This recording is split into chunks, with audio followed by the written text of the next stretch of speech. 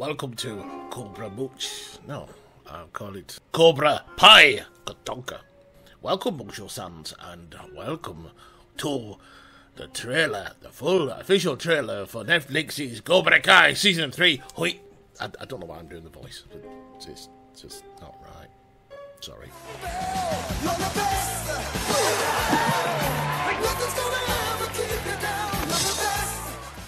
Cobra Kai, stop doing that. Cobra Kai Season 3. Stupid fingers, like pig's tits.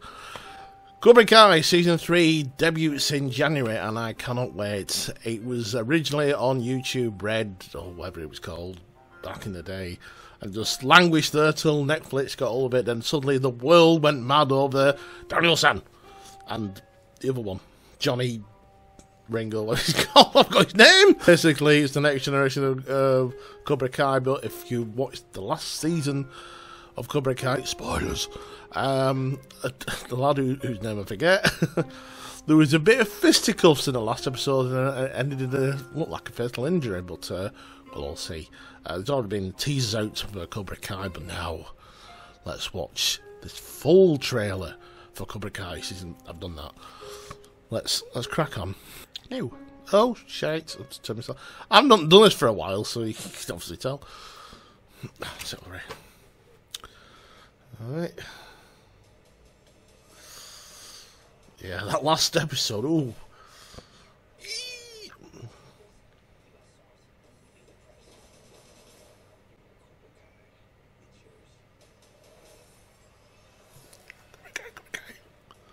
Netflix.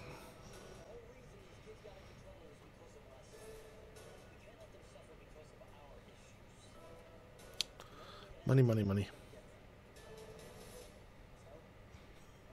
At least try me an hard ass with him more you can.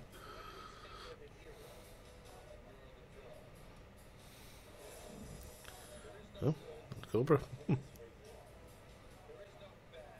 Oh, there's a bully element going on.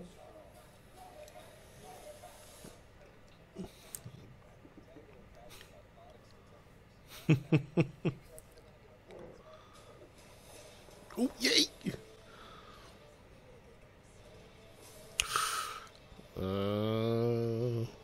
This is disorder in the ranks. Ooh.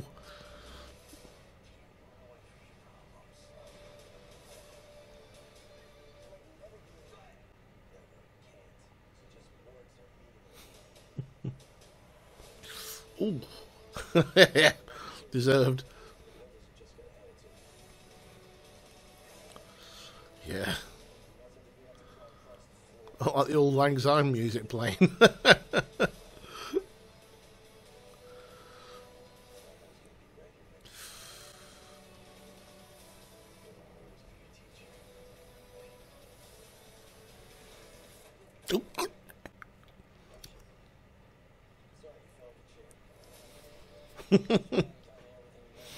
Oh, Miyagi.